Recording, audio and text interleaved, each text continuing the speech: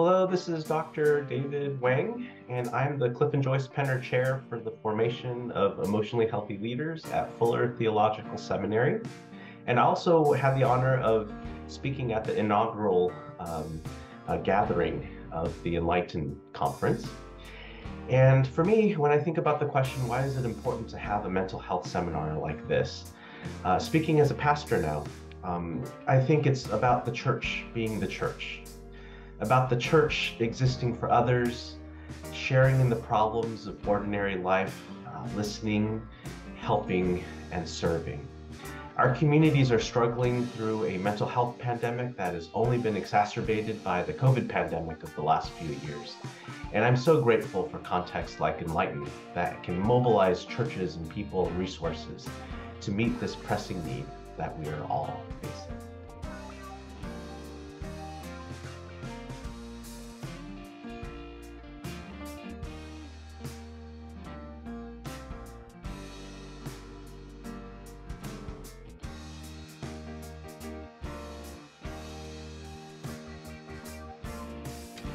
It's important to have a mental health seminar in the church because human beings are holistic. We are spiritual, we are psychological, we are biological, and all of this needs to be thought about together in systemic and systematic ways in order for us to grow deeply into the very image and likeness of Jesus. So congratulations for being where you are today, and I pray that it's a rich experience for you.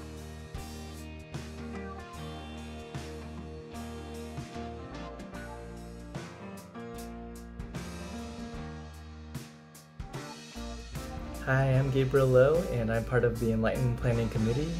I think that mental health seminars are important because they help us to be better stewards of our own bodies. The better that we understand how God made our bodies, the better equipped we are to treat ourselves and others with care and respect. Our brains are incredibly complex, and I don't think we'll ever fully understand them. But the more that we discover, the more that we find that there are so many resources that we have to be and grow into the kinds of people that God wants us to be.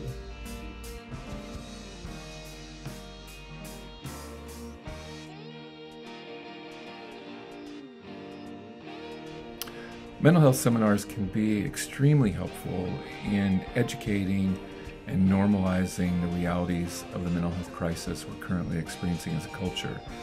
I think the other benefit is that it helps the church understand its role in coming alongside those who are suffering from mental health issues.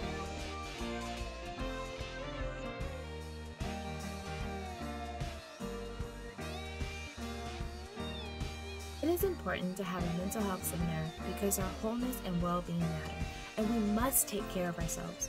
For so long, mental health has been seen as a taboo topic, preventing people from knowing how to care for their whole self well. Seminars are not just about information gathering, but about helping folks to have the practical tools and skills that can be used daily to care for themselves more fully. They also help you build community and be reminded that you are not on this journey of wellness alone.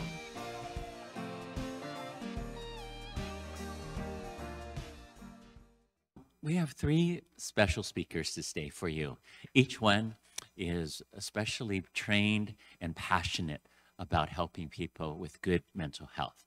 Our main speaker is Dr. Earl Bland, and then we also have Sally Kim, who we will introduce later to you, and then we also have James Hampson, who we'll introduce later to you, who'll be doing our workshops for us when we have after our first session. So today we'll have 3 sessions.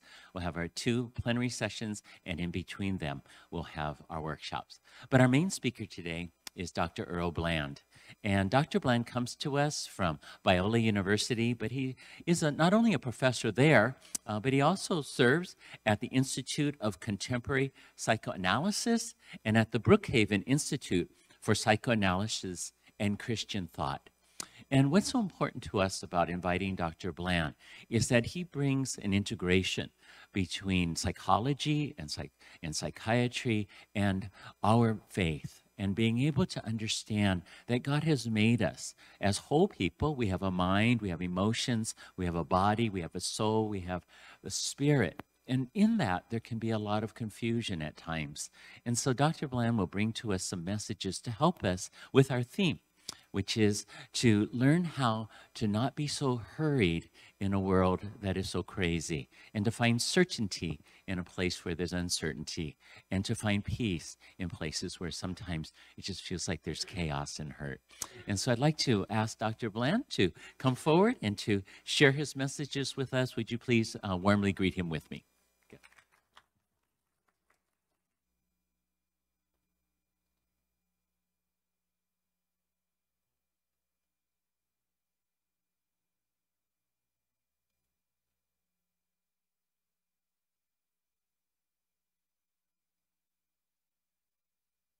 Thank you. Is this, are we live?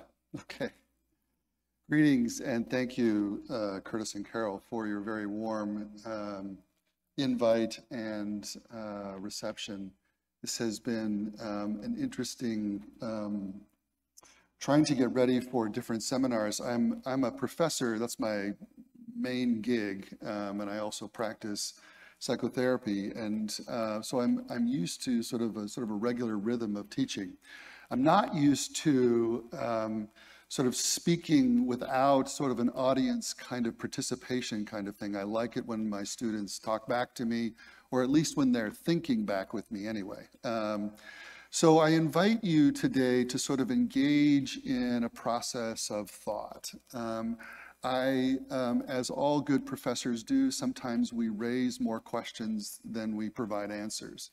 And I think that that's probably going to be the nature of the talk today. But I will say that this is a topic that I've been thinking about for a long time. In fact, I remember giving a talk in a church about 20 years ago on uncertainty.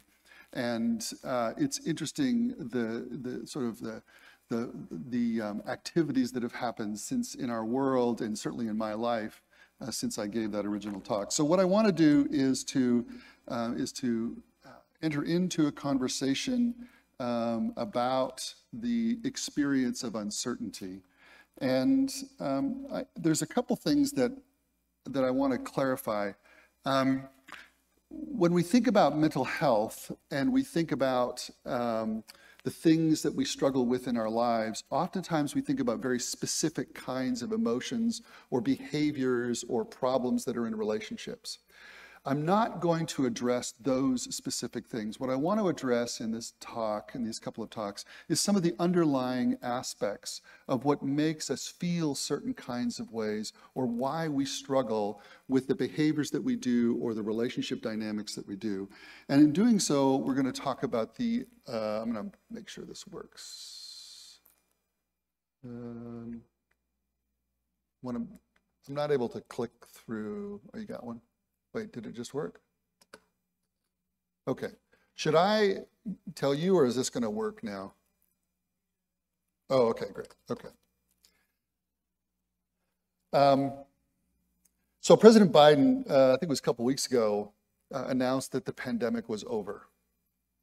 Now, this came out with a great deal of controversy because at the time he gave this particular announcement, until still today, about 450 people a day are dying in America with COVID-related illnesses. And that worldwide, that's around between 1,500 and 2,000. And so it seems to me that there is a continuing level of uncertainty around this sort of pandemic that has disrupted our lives in ways that I'm actually not sure that we have fully grasped. But that's not the only aspect of uncertainty. These are the things that are in the backdrop as I do this talk. Ian just roared through Florida and into South Carolina. California is headed for its 4th year of drought. It seems as if our political systems have always been sort of a little bit uncertain about who's going to do what, but as we enter into another political cycle, we have the same kinds of conversations that we've been having for a while now. But it seems to be that there's a little bit more unrest or a little bit more uncertainty.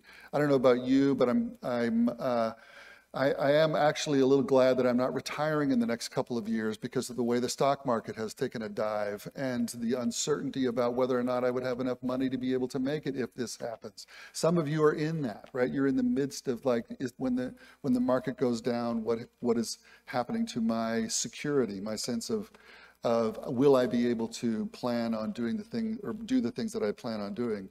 So the stock market is falling, the gas prices are up.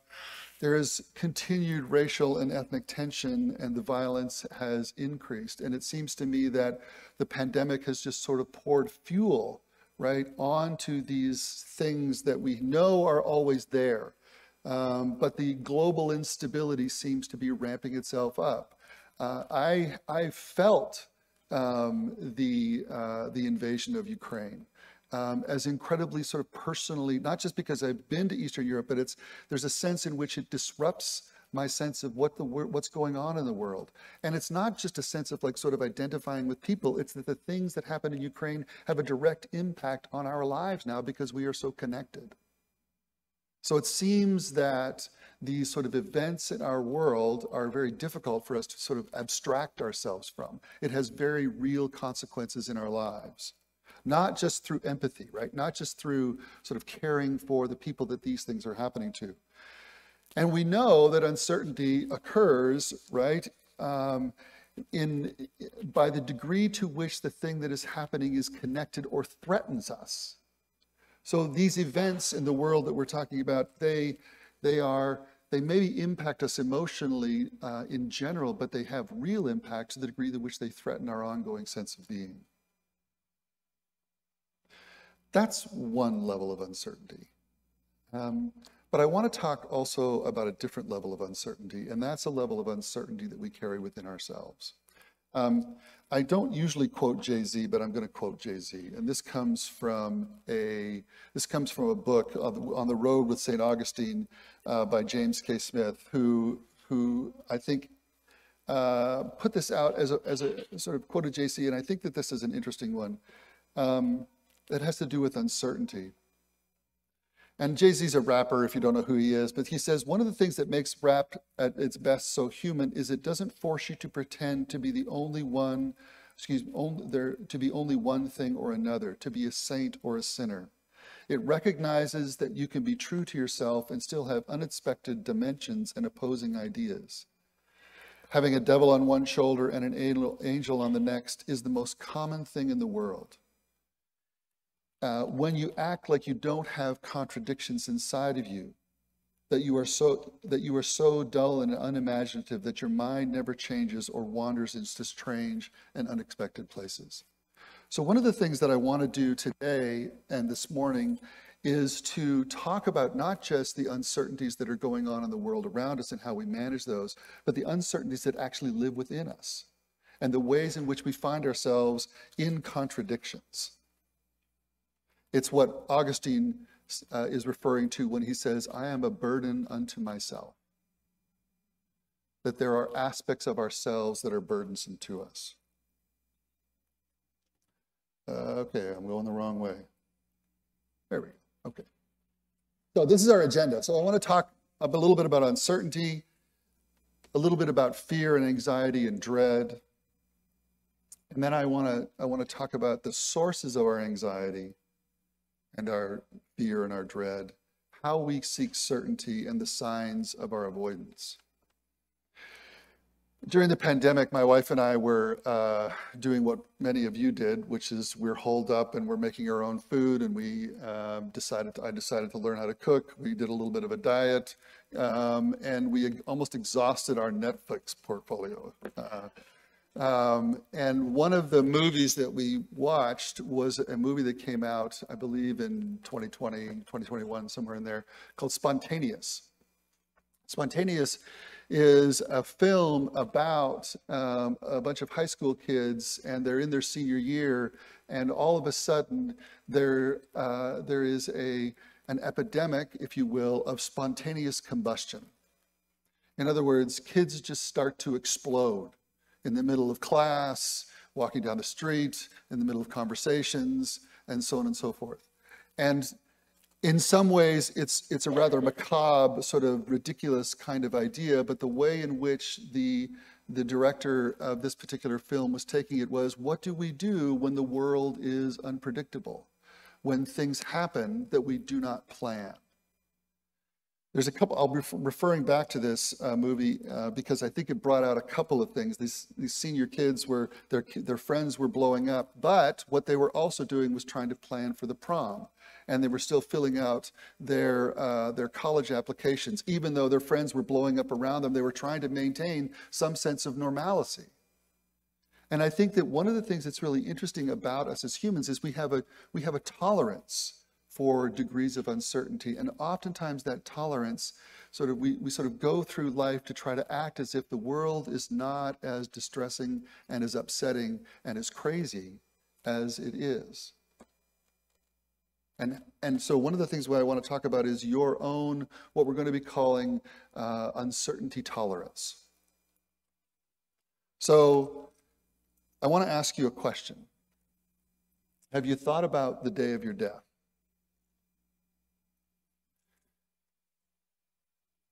How does it feel to sit here and know that tomorrow you might not be alive?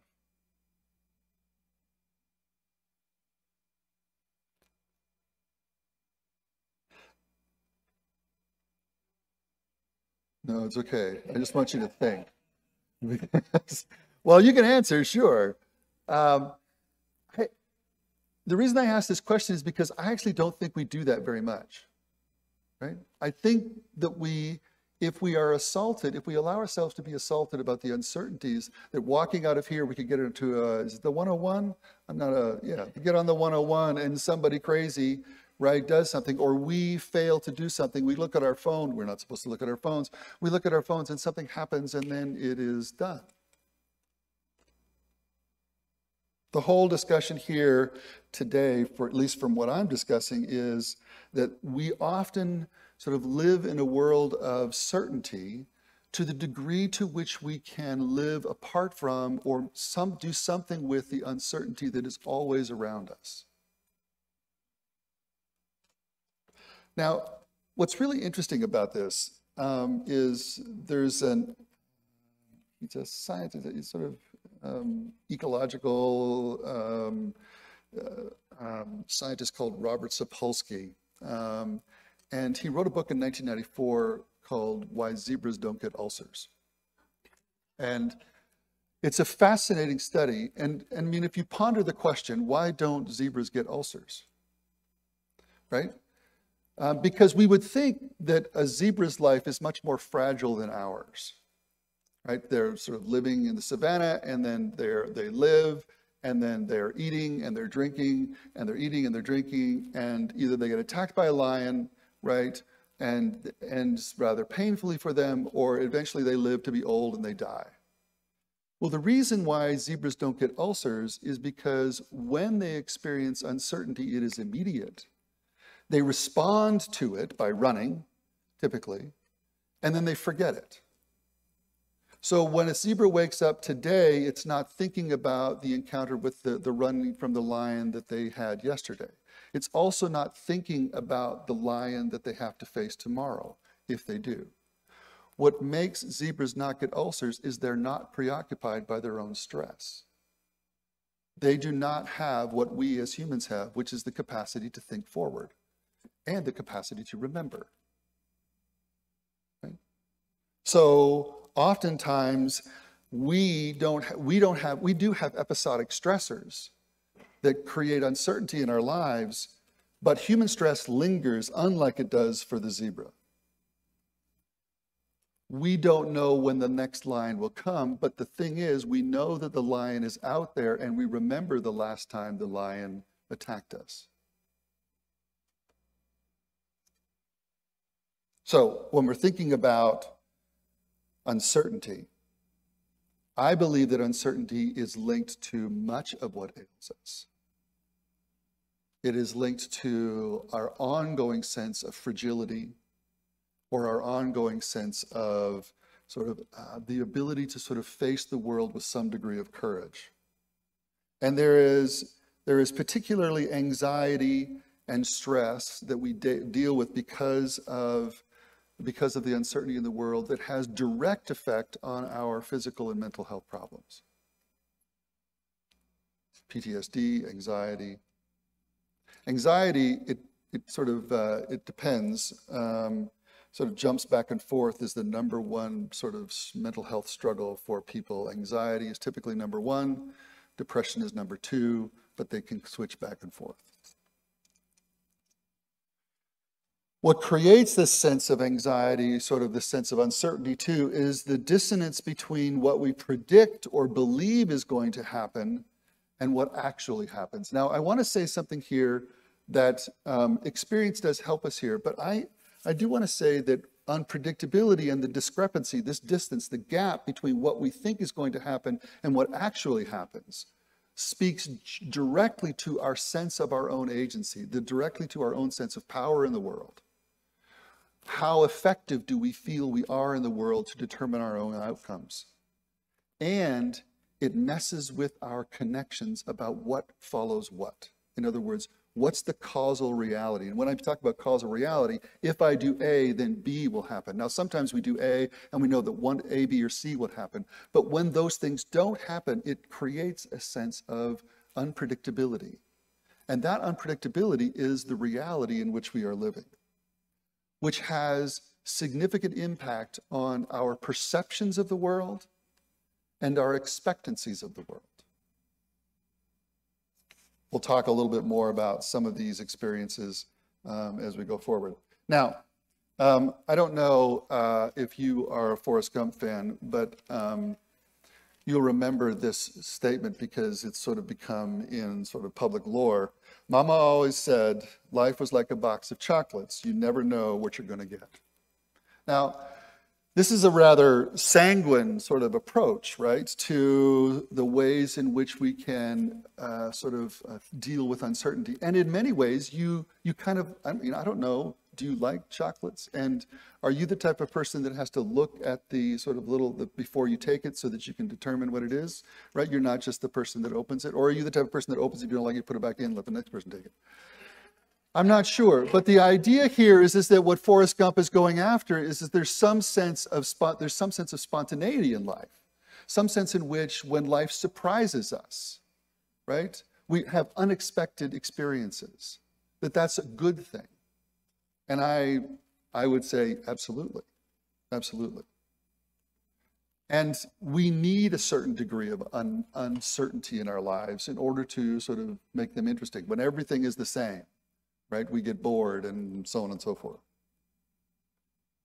But unlike the uncertainty that Forrest Gump is having about when the next bus is going to arrive or how he's going to get to Jenny's house or whatever, we realize that there are things that we can control. In fact, we can choose the type of candy that we want. We can control the degree of uncertainty. Life is like a bunch of caramel chocolates, right?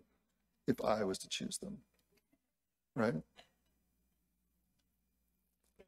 I don't know what yours are, right?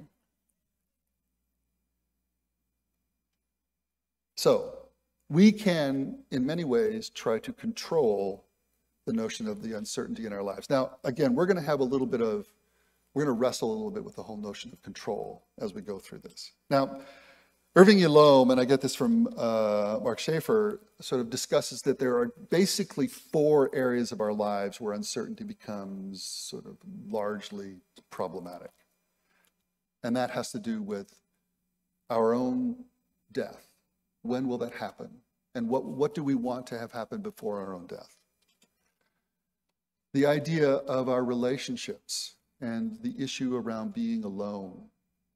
And what does it mean, right, when we're in relationships or we're out of relationships? We spend a lot of our time preoccupied by the connections that we have. If I was to say the one thing that most of my patients are dealing with that is always in common, it's the degree to which they are connected or disconnected, the degree to which people listen to them or don't, the relationship that ended or the relationship that is starting, the one they want to end or the one they want to start. These are the preoccupations of our lives.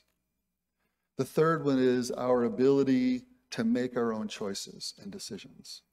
and the degree to which the world around us limits our capacity to feel a sense of freedom. Now, we live in a country, right, which prizes the notion of freedom. And so we can think about sort of other places where that freedom may not be as sort of broad that we think about. But I'm also talking about the freedom within, right? The freedom to make our own choices that really do feel free. The freedom to do something or to not do something. Many times when I talk to patients about aspects of their life that they want to change, right? It is not some sort of external force that is keeping them from making these choices. It is an internal, right? Where they don't feel they can make a certain decision, go to a certain place, confront a certain person, address a certain kind of memory within them, because there is a lack of freedom within. So the third one is our ability to make our own choices and decisions, not just whether I'm going to go to Starbucks or Pete's, but what I'm going to do with what's going on inside. And the fourth one is a sense of purposefulness or meaningfulness in life. Right? So we can think about if there is a sort of one thing that we want in our lives, I would imagine at the end is that somehow our lives are meaningful. Maybe they don't have to be sort of globally meaningful, but at least meaningful to us and to the people that we are close to. And when our circumstances rob us of that sense of meaningfulness and purposefulness, then we find ourselves dealing with anxiety and uncertainty. So I'm wanting to talk about not the types necessarily of uncertainties that we can control. I'm wanting to talk about what Werner Heisenberg, who is the father of what he called the uncertainty principle, which we are not going to go into because it has to do with wave particles and whether or not you can actually sort of pinpoint something and once you observe something, it actually changes it and so on and so forth, which is very interesting stuff, but not particularly to a psychologist. What Werner Heisenberg said is that uncertainty is not, I don't know. It is, I can't know. I am uncertain does not mean I could be certain. So there is a way in which, right, if you are uncertain about, right, which, let's say, which stock portfolio you should put your money in, right, there is information you can get to reduce your uncertainty. If you're uncertain about which car to buy, you can drive a bunch of different cars and figure out which one fits you. If you're uncertain about whether you should engage in take a particular job or a particular position, or whether you should go to this particular thing, you can gain knowledge that will help reduce the gap between what you know and what you don't know, which then reduces our sense of felt uncertainty and our sense of anxiety or what have you. Absolutely. Right? Those are the things, and I'm a professor, right? I believe in the sort of accumulation of enough knowledge to be able to operate effectively in the world. But I want us to wonder, what are the areas or aspects of our life that are governed by the intractability, the unavoidability of unpredictability? In other words, where in life do we live where we just can't know? And then how do we deal with the I just can't know? And I think this goes back to our modern sensibilities, right? The sense in which, right, we have this sort of thing called science. And we have been so infused by the notion, this sort of like shift to science in our world, where we reduce the degree of uncertainty in our lives. I have an app on my phone that actually is pretty good at telling me the exact moment I am going to end up at any given point, even in LA traffic, right? Because it's crowdsourced and I get to know where the police are, I get to know where, Waze, you probably use it yourself or something like that. It tells you exactly, I don't know, actually, I don't even know what direction that is that I'm facing right now. Because historically, when I look at map, I would get a general, idea of where things are. But now I just follow this sort of line, blue, right? And I end up at the place I want to be. So it reduces the level of uncertainty, but it also creates a level of sort of vulnerability for me if my phone doesn't work. So I think what I'm trying to say is that in our modern sensibilities, we have we try to get into a world that is so certain that it doesn't talk back to us, that we know exactly what the next step is going to be. I know what I'm going to be doing tomorrow or the next day or what have you, so that we're not surprised. Now, Richard Beck, who is a professor of psychology at Abilene Christian, wrote a book recently called Hunting Magic Eels. And in that book, he talks about how we have lost in our modern sensibility the capability of being enchanted. Enchanted by mystery, enchanted by the unknown, enchanted by the possibility, and enchanted by the mysteries of God and where God is operating in the world. Because we know and we can figure out. And my discipline, right, has been trying to figure out this thing called mental illness or mental health for a long period of time. And we do know some things, but mostly what my discipline knows how to do is to name something. Mostly. Now, I'm not throwing my discipline under the bus. I like my discipline, right? But mostly, I know what that is. But if you were to ask me what to do about that, well, then it becomes a much broader question.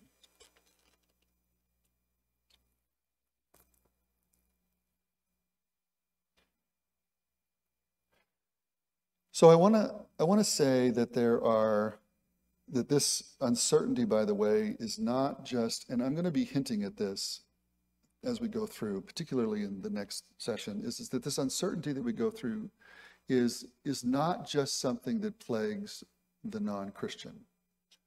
Luke Timothy Johnson says, and we can point to some verses in the Bible and so on and so forth, that we must understand that uncertainty or maybe even ambiguity or realizing uncertainty and ambiguity is not giving way to a sort of like formlessness or a sense of arbitrariness to our lives, but that we inherently realize that there is a level of risk, a level of tentativeness, and of a little bit of gamble maybe that leaves things open-ended, and that if we are committed as a church, right, to learning Jesus, then we must be aware of the degree of ambiguity even in that process. And if you have been a Christian longer than 5 minutes, right, you realize that there are inherent uncertainties even in our faith that we cherish so deeply. And we have lots of fights about those. We're not going to have them today, but, right? And so I want to talk a little bit about how that sort of engages us, if you will. So when we're thinking about uncertainty, there are 3 kind of general things that we have a response to uncertainty with. Anxiety, fear, and dread. Now, we often use anxiety, fear, and dread interchangeably, but I want to separate them out because I think it's actually useful. So, fear is the adaptable human capacity to respond to an external threat. So I've never had this kind of a situation face me, right, with the lion. I don't know, maybe you have. My suggestion in response to said threat is probably the same as what you're coming up with, right? Run. Right?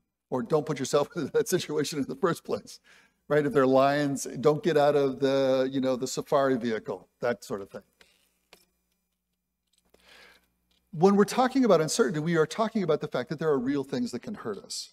And we need to take into account the degree to which our uncertainty intolerance might be actually related to real fears.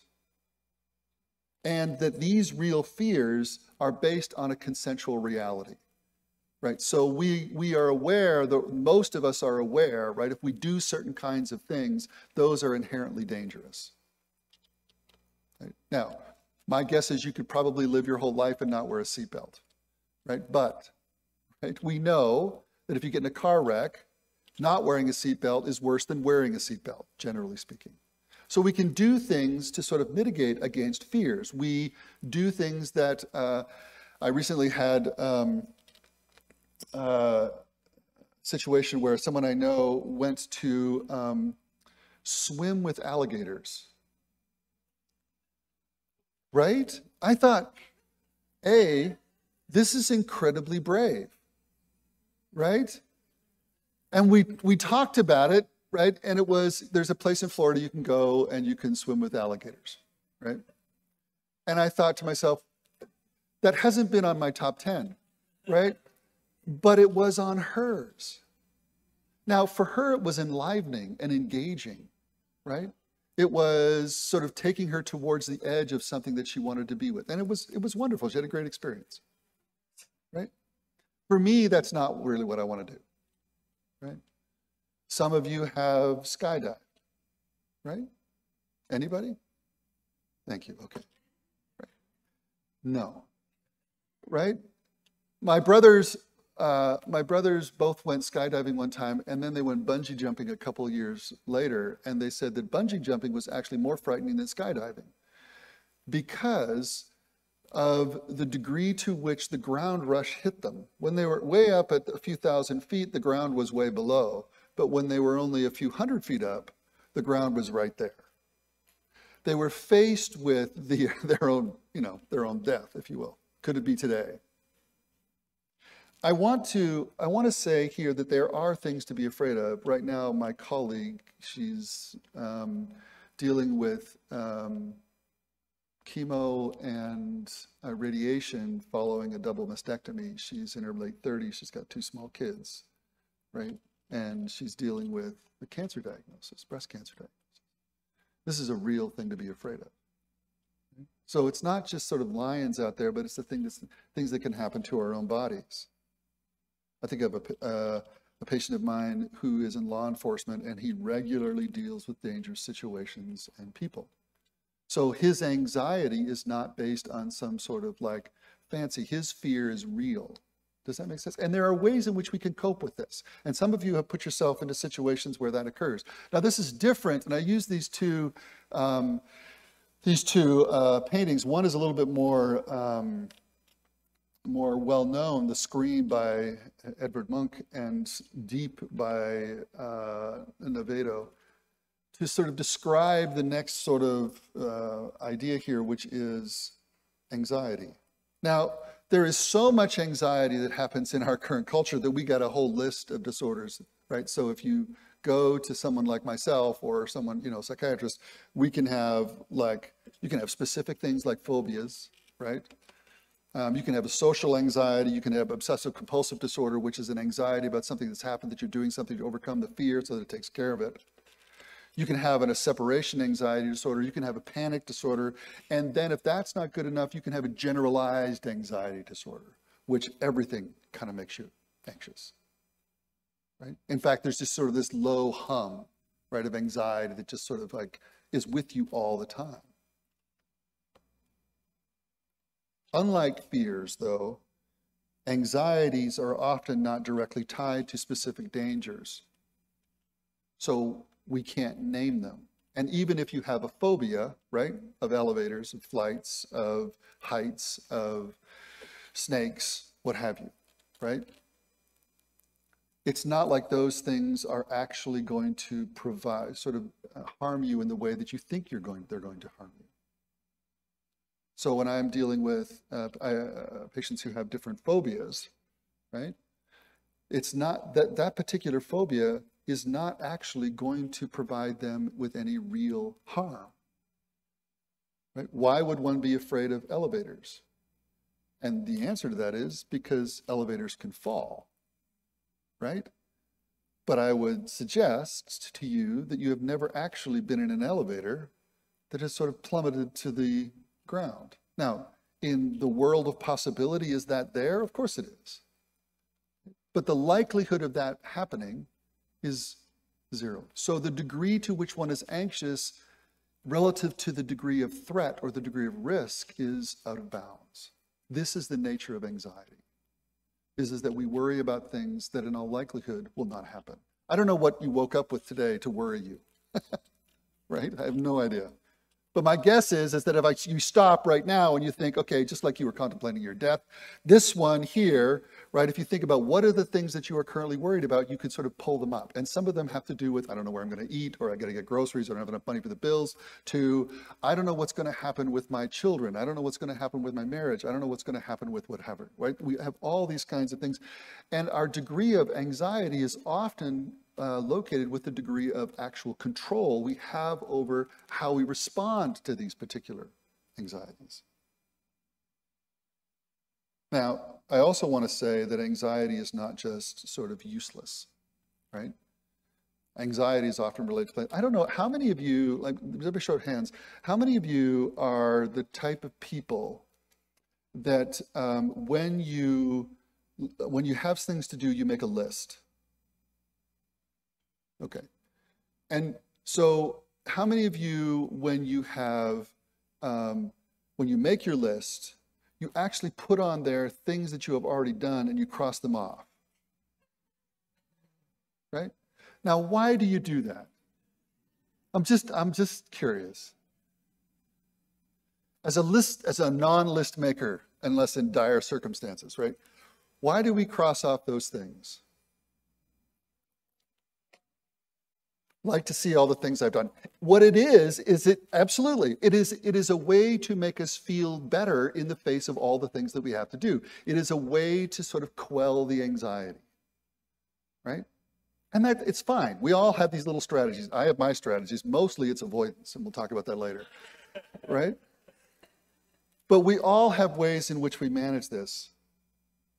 But I think there's something else here that's really important. This has to do with our mental health folks. This has to do with the fact that sometimes we get anxious about things because we have experienced things that are dangerous and they are threatening to us, even if they're not currently threatening to us. We have a memory about what happened and we know what could happen. These events shatter, right, our sort of like what Robert Stollerow calls the absolutisms of everyday life. The absolutisms of everyday life are the sense in which I ask you, are you going to come to lunch? Absolutely. Are you going to go to church tomorrow? Absolutely. Are you going to see I'm going to see my kids and celebrate a birthday party tonight in downtown LA. And you would ask me, are you going to go see your kids tonight? Absolutely. Right? Until, right, you and I all know, right, that like that, those absolutisms get shattered.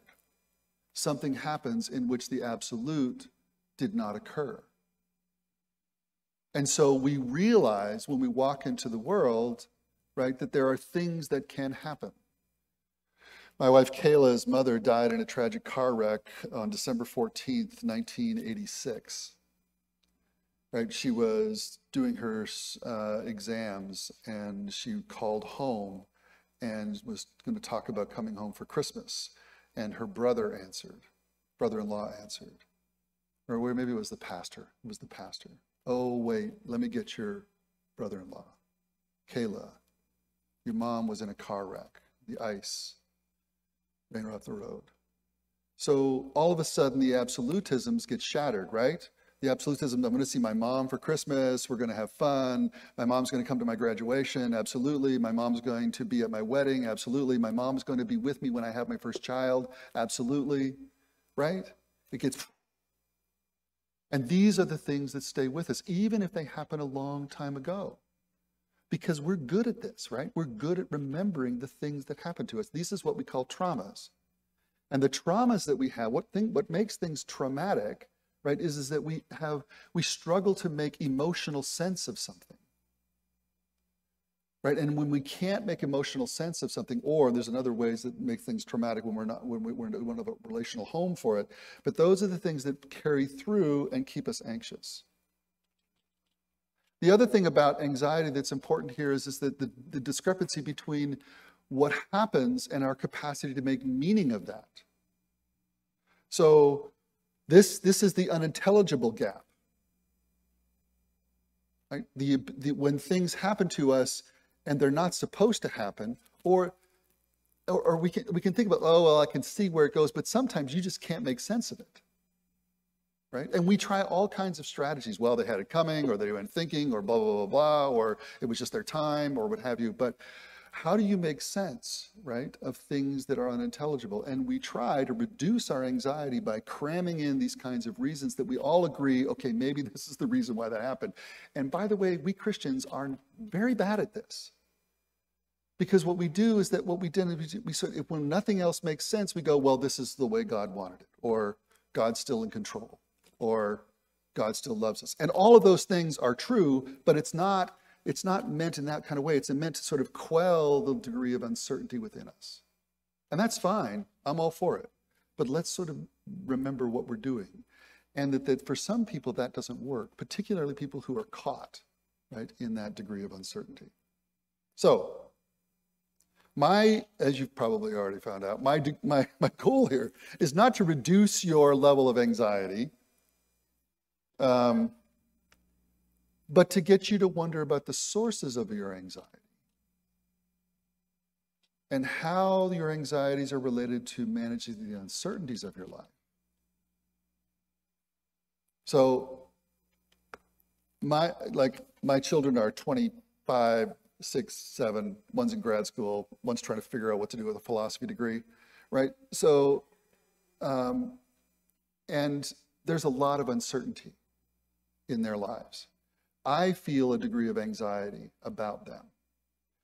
But it's not the same anxiety I felt when they were 10, 11, 2, and 3. Because then I had a lot more control. Now I have anxiety about something I can't do anything about, other than just be there. So one of the things that I want us to think about is that these are when we step into these places, then I want us to sort of think about what are we doing with our uncertainty and how we manage our particular anxiety. Let me keep going here. So I've suggested there's a difference between anxiety and fear, and I want to suggest that there's also something third that is important for us to consider, then that has to do with dread. If fear is associated with things that could actually happen, and anxiety with the possible but most often not likely, or the things that we can't control, dread involves the vulnerability to a future inevitability. In other words, we dread things that we actually know are going to occur. Death and taxes. I mean, that's the sort of one that we all talk about, right?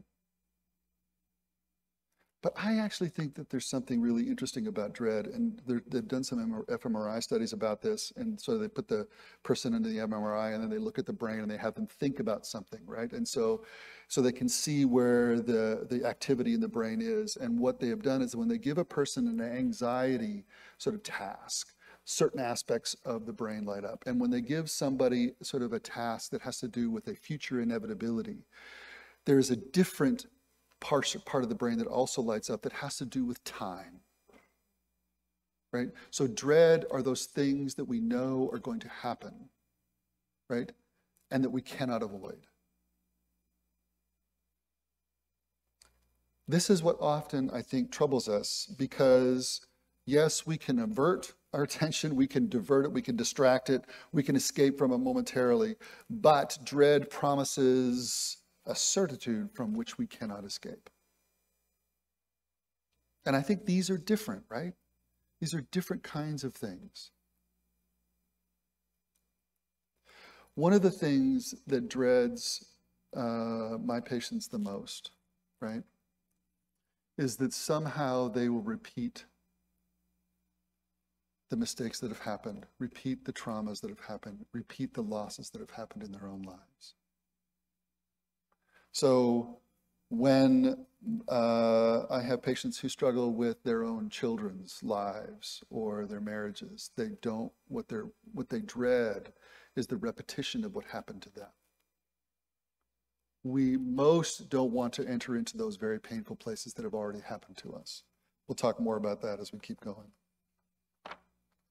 So I've talked about this a little bit. By the way, it'll be a little bit better in plenary too. This is kind of bad news maybe. What are the sources of our uncertainty? Well, the sources of our uncertainty, I'm just going to check my time here. The sources of our uncertainty have to do with the circumstances of our birth, how we were thrown into the world. So some of you were born into circumstances that were actually better than others, and you had no choice. The unavoidable actions of others, the notion that there are areas of our life that have to do that we can control, and there are areas of our life that we have influence on, and there are areas of life that we are concerned about. And the degree to which we get lost in those or have difficulty sort of disentangling those, right? Because sometimes we get all upset about things that there are areas of concern, but we have no influence or we have no control. I already talked about our expiration date. We have sources that are internal. This is what Jay-Z is talking about when he says that we are contradictions unto ourselves. Sometimes we don't know why we're doing a particular kind of thing, why we feel a particular kind of way, why this particular action is happening.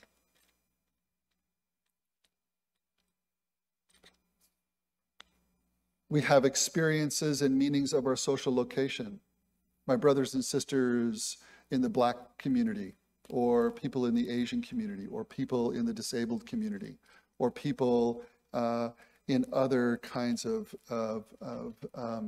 people of color communities look and experience things in the world that I do not. Different genders experience different kinds of things.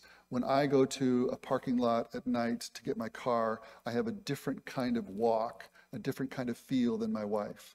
I just walk through the world differently as a male than my wife does as a female. In other words, our social location, where we are placed in the world, makes us vulnerable to certain kinds of anxieties and uncertainties. Traumas. I'm going to talk a lot more about traumas when we go to the next one about surrender, but traumas have to do with experiences happening to us that we can't make sense of and where there is no relational connection to be able to help make sense of those. The other thing about this that I think is interesting is that when we seek certainty, it's often a little bit of a contradiction. And I'm going to give you a verse here that I think, a couple passages that I think speak directly to this. In James 4:13, and I probably should have put this up on the slide, but it says, today or tomorrow, now listen, you who say today or tomorrow we will go to this or that city, spend a year there, carry on a business and make money. Why? You do not even know what will happen tomorrow. What is your life? You are a mist that appears for a little while and then vanishes. Instead, you ought to say, if it is the Lord's will, we will live and do this or that. One of the things that I think is fascinating about this discussion by James is that he's saying right in the middle of the Christian life, there is this inevitable uncertainty, and that we often speak to sort of try to tamp down that uncertainty, when in fact, the very nature of life is uncertain. So we plan, we make lists, we anticipate, we scheme, we obsess. And I think that there's a little bit of what the scriptures are talking about is that there is an arrogance if we're not able, that's at play, if we're not able to see into the uncertainty and to our sort of vulnerability to the uncertainties of life.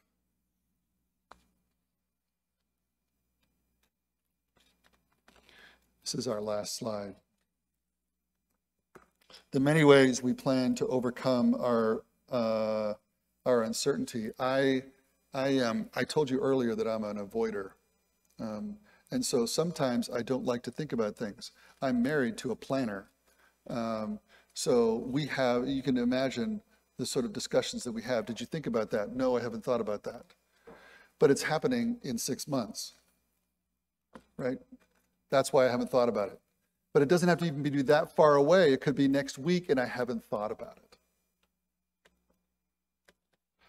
One of the things that I think happens in terms of avoidance is that we worsen our plight, we believe. Like, do the ways that we deal with uncertainty worsen? Not thinking about or making decisions. We put things off. Do we overplan in ways that constricts freedom and spontaneity? Can we see the contextual cues of what's going on? In other words, is there an ability for us to realize that in this situation we can do this, and in this situation we can do something different? How do we deal with unanticipated disruptions? Is there a lot of anger or contempt? Do we lose our compassion or understanding for others? Do we walk through the world with a degree of rigidity? These are all ways in which we avoid anxiety, right? These are all the ways that we avoid uncertainty. I'm going to close here with sort of a pivot to some Q&A, and then we're going to also realize that the second plenary, we want to talk about how do we deal with all of this uncertainty. Okay.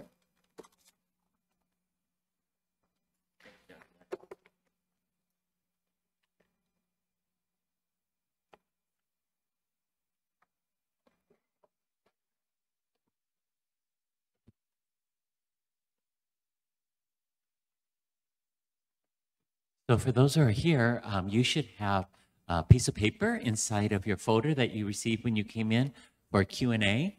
And if you have any questions that you want to ask Dr. Bland, you can write it, and we have ushers standing on the outside aisles. Just raise your hand. They'll pick them up, and then they'll bring them up here to me. But we do have some online already, and for those of you who are online, you can use Slido or you can use YouTube and to ask your questions. Slido would probably be better. But we'll get the YouTube later, but Slido will come right away, okay? So the first question that comes from our watching audience is, and I like this one, what if anxiety causes more anxiety, or if I worry that I'm anxious, what do I do? Right. So there's this really fascinating study that when you get people to deal with uncertainty, if you get people to think about the things that they're uncertain about, it just raises the degree of uncertainty and anxiety. Right, so actually mental attention to the things that make us anxious can often make us more anxious. And which is why we engage in these avoidance kinds of strategies. We put it off and we say, I'll think about that tomorrow, or we give ourselves breaks in the day. I'll only worry about this for a half an hour, or have any of those kinds of strategies. I actually think that that there's two things about that. One is I think it's okay to put things off, right? It's okay to not think about something you know is out there. But the other thing about this is this becomes chronic, right? In which we find ourselves avoiding and not engaging in something that it seems to me there's something else going on, right? If the things that we're worried about means is that we haven't taken time to really think through, right, what we are really anxious about. And that we are getting lost in our capacity to try control through doing nothing. Right. So there is a, and I'll repeat this probably next time, but there is a statement. People say, don't just sit there, do something, right? And I am of the mind where don't just do something, sit there. Because when we sit and we're able to think about these things, we're able to sort of draw out what it is that we're actually anxious about. And sometimes it has less to do with what's right in front of our eyes, and it's more to do with something else that we need to pay attention to. Excellent, thank you. I think maybe some of us have some issues with other people, and so there's a question here is, how do I help others deal with uncertainty that affects me adversely? They cause me stress. So I'm just going to speak generally to that because each of these is an individual story, right? I do think that there is, I mean, and again, in context, I think that there is, the one thing that we have to deal with is why are we getting upset about somebody else's anxiety, right? Why is it that we are worried, and why is it that we can't talk to that person about how they are impacting us? Now, again, there are lots of different circumstances, so I'm very loath to give directives. But I think that we have to be thinking about our own levels of anxiety and what it is that's distressing in the relationship and what's happening, so that when we can figure out maybe how to talk to those individuals, or in some cases, how to create distances, right? And I think that's really painful, right? Particularly for those of us who are in entangled relationships, where when we engage these people, It's almost toxic, if you will. And particularly when we feel like we have obligations, right? So if we are a parent, or if we are a child, or if we are a brother or sister, what have you, these are the relationships, I think, that sometimes we have to be very delicate in terms of thinking about how much, and is there a way that we can sort of move away from these individuals from sort of being right in our face with the anxiety. This question is very similar, but maybe it'll spawn some different perspectives to help us. But it's very descriptive. It says, I have a person in my life that has been going through a long child custody battle in the court system for about 6 years.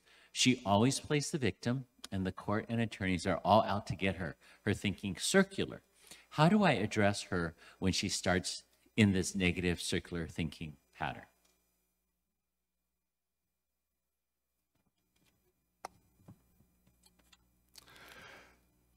It is a similar way of thinking. So one of the things that I try to really understand about people that are caught in cycles, right, is that there is something about the cycle that is protective. There's something about the cycle that keeps them away from something that is greater that they are afraid of, a greater loss, the repeat of a trauma that has not been worked through or something. So one of the ways that I first approach individuals like this is try to think about what some in my discipline have called the forward edge of a repetitious cycle, right? It's like, what is the cycle trying to get accomplished for the individual? And sometimes that's not always really clear, right? So I don't know what it means for this mother to struggle, right, with its custody kinds of things. I don't know what that means for her to struggle. My guess is, and this is purely off the top of my head, it has something to do with her adequacy as a mother, right? It has something to do with what it means to be a mother and what it means to protect children. So I think if we can start with that kind of a perspective, then we can develop a sense of empathy for what might be going on. And when we develop empathy, then I think we know the degree to which we can sort of speak, how to speak into a person's life.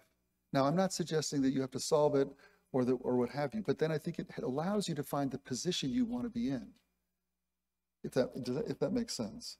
So there's an experience, I think, when people are annoying, right? I mean, now they could be annoying because this is what you do, right? And you're just trying to stay away from somebody that does what you do, right? I mean, we do a lot of avoiding sometimes of other people because they're too much like the part of ourselves that we don't want to give any credence to. But I think that in most circumstances, we can find a way if we enter in and then start to think about what might be there. This question refers to faith. And so how do we intentionally find God's love, compassion, goodness, and blessings in our personal trials, crises, and tragedies? How do we find, read that one again? How do we intentionally find God's love, compassion, goodness, and blessings in our personal trials, crises, and tragedies? Yeah.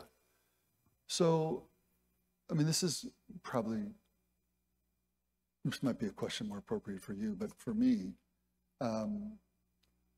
the first one is that we have practices and a history as a people of God that are very important for us to engage in. So what are the rhythms of the faith, right? Regardless of what tradition you have, how does the faith provide you structures to hold your experience of what's going on? Often that has to do with the liturgies of your particular church, prayer, engagement in fellowship, the Eucharist, sort of reading the scriptures, those kinds of things, contemplation, meditation, those kinds of things.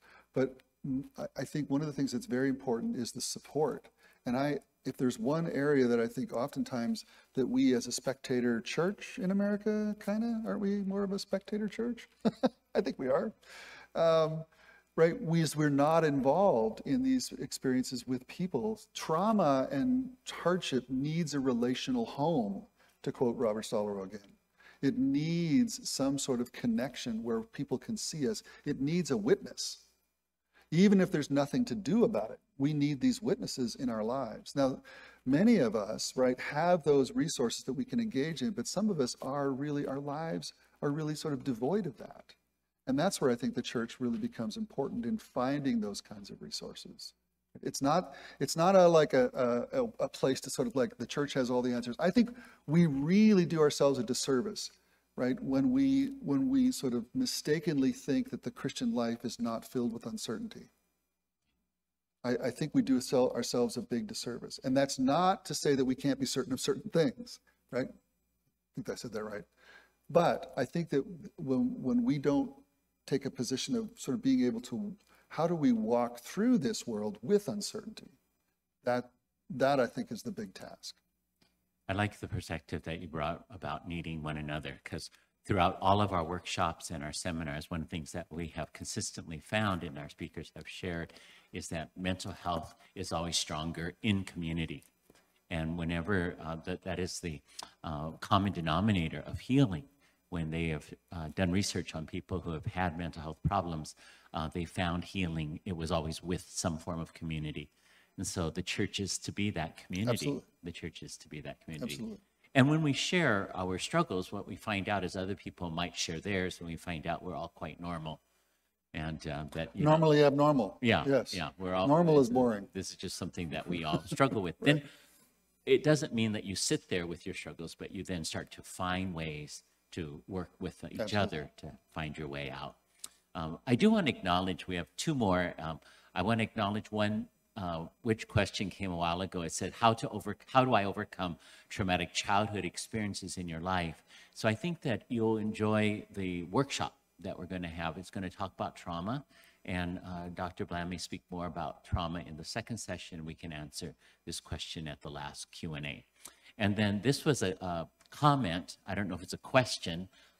Obviously, it's from somebody of Asian descent, but it says, but we can't talk with someone that triggers our anxiety because we're Asians and our culture does not permit it. I do not want to underestimate this, that there are no-go places, right, in certain families and certain cultures, right? There are just no-go places. Now, first of all, I think Asians do have a way of talking about things that are difficult to talk about. So let's just put that out there, right? It's not that there's some sort of like something missing in the Asian population or in the Black population or in the white population or what have you. But I do think that there are cultural norms that exist, right, that we have to really be sensitive to. And it would be, and in the process of change, it is really, really important, and I really emphasize this, of not to come in with sort of a hegemonic, with sort of a power move to say, well, you should do it this way, until you understand what's going on in the circumstances of the person's life, if that makes sense. Yeah. And by personal experience, I would say that we have to break that stigma, and we need to do it with love and with kindness. And so when you have opportunity, do talk about it. Do talk about it. Talk about it if you're a child with your parents, which I had to do, or if you're a parent and you're struggling with it, talk about it with your spouse. It needs to be addressed, or it will continue to be in the same manner, which doesn't bring about the help that we all need. But of course, it needs to be done in a gentle and systematic and slow process. We just don't immediately, blurt out everything, but we are in a place of community and we are in a place of care. And then also finding friends who you can talk to if you can't talk to somebody. So talk to your non-Asian friends who will let you, who will listen to you and then, be able to move forward. So we're going to stop here.